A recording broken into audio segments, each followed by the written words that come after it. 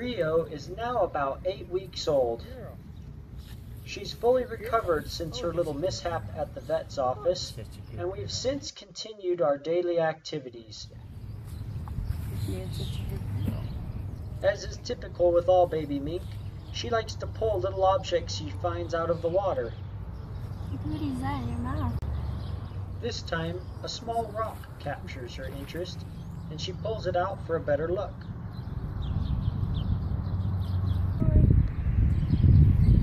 Just as a wild baby mink would follow her mother around on hunting trips, Rio follows me around as well. She responds to my voice when I call her, just like a baby mink would its mother when she chirps. This isn't really training, it's simply her following her natural instincts to keep up with her mother. Since I was the one who raised Rio, she considers me her mother and follows me just like she would in nature. I have to be careful not to step on Rio, and that's why I typically go in bare feet, or in this case sandals, so as not to accidentally step on my baby mink.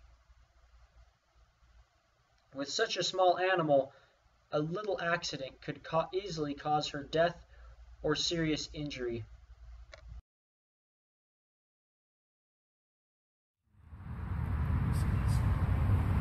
Glingo. That was Rio's first food call outside. Just like the first food call inside, I didn't call her until she was already headed my direction.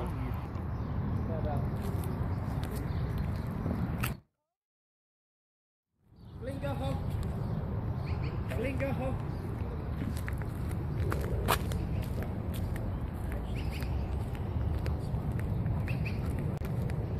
I gave Rio several more food calls that weren't shown in this video, and then I gave this last one. Because she'd been coming so well, I decided I'd really test her by calling her from a significant distance away while she was running in the opposite direction. As you just saw, she responded perfectly. So I decided that for the next training session, I'd take things a step further by trying to call her from out of a hole. Along with our daily walks and training sessions, Rio and I also take some time out to have some fun.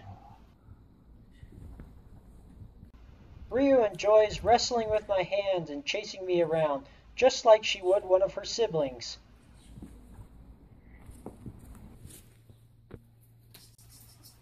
To both help give an outlet to her extra energy, as well as increase her agility and speed, we like to play a game with her toy lure. Rio loves to chase around and wrestle with this toy lure, and it also has an added advantage of giving my hand a rest. Sometimes she gets a little too rambunctious in her play, and it starts to get uncomfortable. By encouraging Rio to also play with this toy, it gives her an important outlet that she can bite as hard as she wants. As Rio grows and develops, not only does her strength and agility steadily increase, but her energy levels also significantly increase.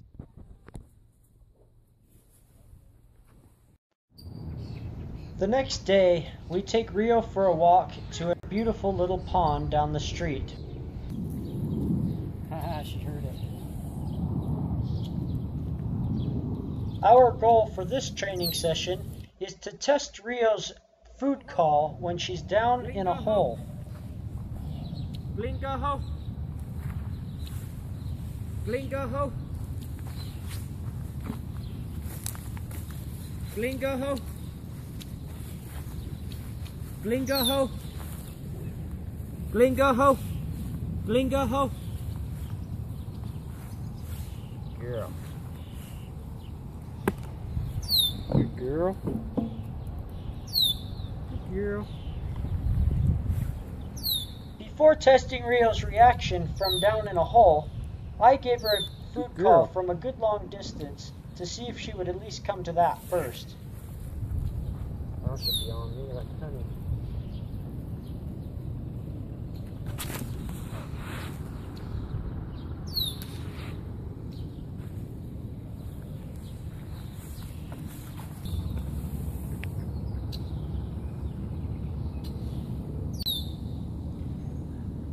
give me the opportunity to test Rio's recall from out from under a hole, I took her over to a little dock where she had a place to go and hide. Glingo-ho! Glingo-ho! Glingo-ho! Glingo-ho! Good girl.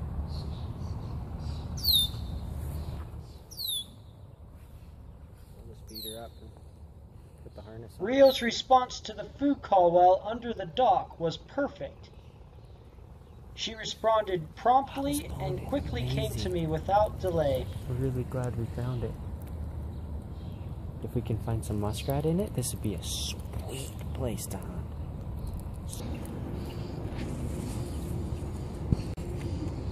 After feeding Rio up on her last food call, I made sure to put the harness on before letting her down. Mink with a full stomach have the tendency to crawl into some hole and fall asleep. It probably won't happen the first time you turn a full mink loose, or maybe not the second or the third, but eventually the baby mink will find some comfy place to sleep, and you'll be stuck waiting for them to come out of the hole. Now that Rio had shown that she was coming well to the food call under various circumstances, I decided that it was time to start training her to cache. We'll be showing her caching training in the following videos, so stay tuned.